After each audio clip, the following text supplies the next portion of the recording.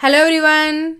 This is the pre-market report video for today, 4th September 2023 in the Indian stock market in terms of Nifty and Bank Nifty. As usual, first quickly let's see what happened on Friday.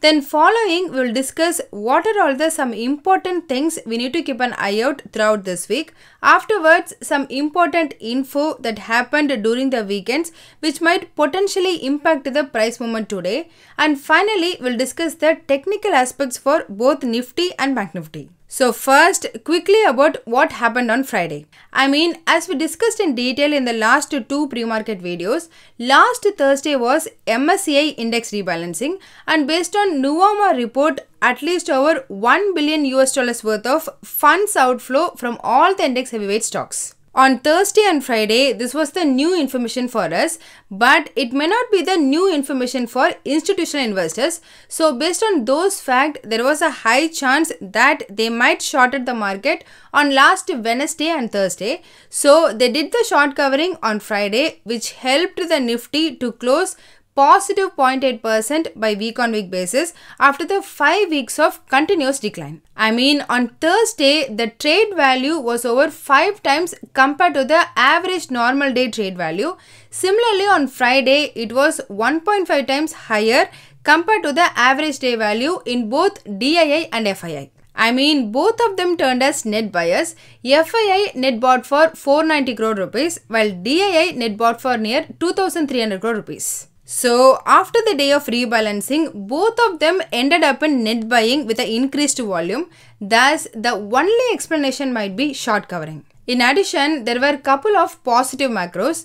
We might know now Indian GDP grown up by 7.8% in April-June quarter, which was faster than all major G20 countries. That's the first positive macro. The second very important positive one was manufacturing PMI data. Here, Nifty was slight positive on Friday morning, but when the manufacturing PMI data was released, it becomes super positive. Here, you may ask me why market reacting to some manufacturing PMI and some industrial growth data, and it didn't react at all for some. To answer that question, generally macro data releasing in September, December, March and June are more important, and it will have a direct impact on stock price movement than that released in the other months. Again, why?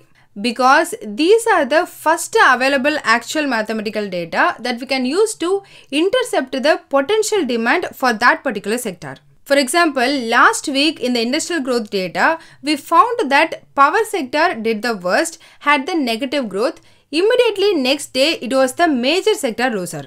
In other months, they do have the original data for that particular stock itself, like quarterly results or the CEO's future guidance, etc. But for those 4 months, we don't have that luxury, and that's why it's very impactful on those months. Anyway, on Friday, India's manufacturing PMI came as 58.6, which was really a good number. Thus, Nifty, after hitting 19,250 in one single session, Nifty reclaimed and moved above 19,400. Except pharma, all other sectoral indices ended in the green, with power, metal, auto, oil and gas and bank up by 1 to 2.7%. Overall, the advanced return ratio was 1.44. Then moving to US, Bureau of Labor Statistics released lot of US jobs data. In that, unemployment rate increased to 3.8% against expectation of just 3.5%. In addition, the number of jobs added last month came as 1,87,000. Here, this number was above expectation, but it was way less than the historical data. Basically, it's a bad macro data, but again, it's good for stock market. So, over 93%, now the Fed probability tool predicts that Fed will pause the interest rate hike in the next upcoming FOMC meeting on September 20. All these made the US market super bullish and traded significantly higher, but in the end, profit booking made it to close near flat. Tonight US market will be on holiday, so it's a long weekend for them, and it's obvious nobody wants to carry their position. Anyway, Dow Jones increased 0.33%, S&P 500 up marginally 0.18%, and Nasdaq closed near absolute flat. Here, Nasdaq gains were mainly trimmed by Tesla as it lost over 5% since they again reduced the Model 3 and Model Y per unit price. And US VIX further reduced from 13.5 to just around 13. Regarding oil, Category 3 hurricane, drop in US oil inventories all made it again to increase further 2.5%.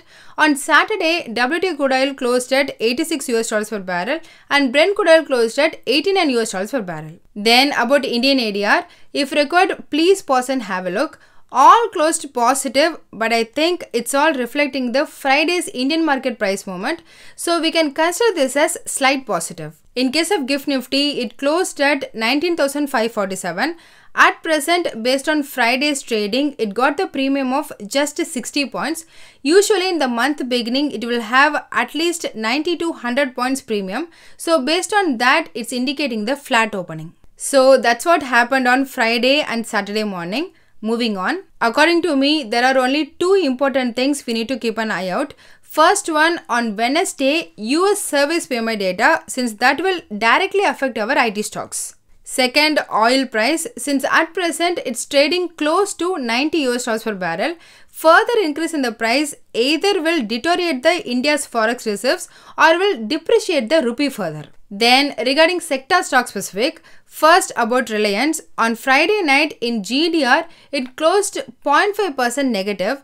Here I don't know why, but just for info. However, during weekend, Indian government reduced the windfall tax. For petroleum crude, government reduced from 7,100 rupees per ton to 6,700 rupees per ton. And in case of diesel, from 6 rupees to 5.5 rupees. Here, all these are not major reduction, so not sure about the impact. Then second, Kotak Mahindra Bank CEO Uday Kotak resigned from his CEO position. Here, his contract will be expired in December, but before 4 months itself, he resigned from the position due to family concerns. So, those impact we can see in Kotak Mahindra Bank. Third, during weekend, most of the automobile companies released their August month sales data.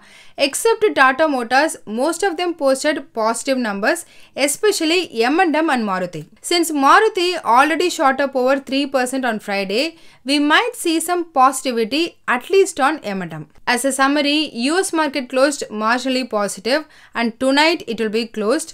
At present, GIFT Nifty is indicating a flat opening. Let's see. Then about the things to look out, it just lots of European Central Bank persons interview is due tonight. Coming to technical, Nifty forms a opening long green Marubozu candle with a short upper shadow. It indicates how strong the support is at 19,250 and also there is no sellers at those level. However, the short upper shadow denotes the resistance around 19,400. Anyway, after the whole week of resistance at 21-day exponential moving average, finally Nifty had the breakout. Even on weekly basis, after 5 red candle, Nifty forms the inverted hammer pattern. Here, both of them were bullish reversal indicators. So now, closing and sustaining above 19,500 will push the Nifty towards 19,800. I mean, the short-term trend of Nifty has turned up and we may expect further upside in the short term. Regarding the range for the week, 19,250 to 19,600 level. In case of Bank Nifty, it forms very close to bullish engulfing pattern. And also, it held on to its 20-week moving average support level 44,144. So, we might expect the pullback to continue over this week as well. In addition, daily and hourly momentum indicator has a positive crossover, which is a buy signal. So, I expect Bank Nifty to target the levels of 45,000 from a short-term perspective. Moving on, about options open interest. First for Nifty, lot of new put options were added at 19,300 and it is the maximum nearby put option open interest strike. Hence, 19,300 is the support to look out for.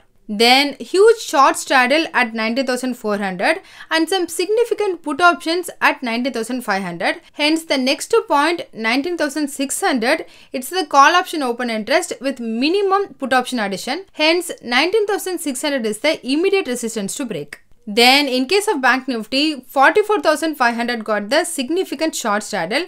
Then on the downside, 44,000 got the maximum and new put option open interest addition. Hence, 44,000 is the support to look out for. Similarly, on the higher side, 45,000 is the maximum call option open interest with minimum put option addition. Hence, 45,000 is the resistance to break. So that's all in this video. Hope you all got some useful information. Please consider subscribing to the channel and liking the video so it will help me beat the YouTube algorithm and also motivate me to do more.